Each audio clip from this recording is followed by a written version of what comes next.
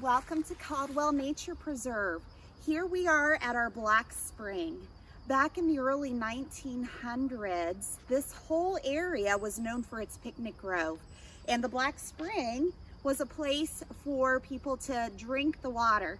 As you might notice, we have the stone facade because in the early 1900s, during the Victorian age, everyone was in their beautiful dresses and didn't want to get their dresses messed up and muddy.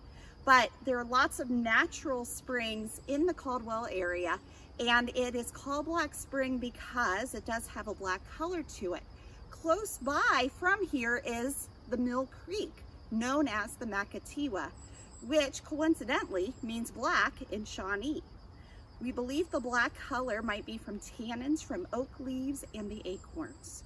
This well, however, is no longer suitable for consumption, so do not drink from it.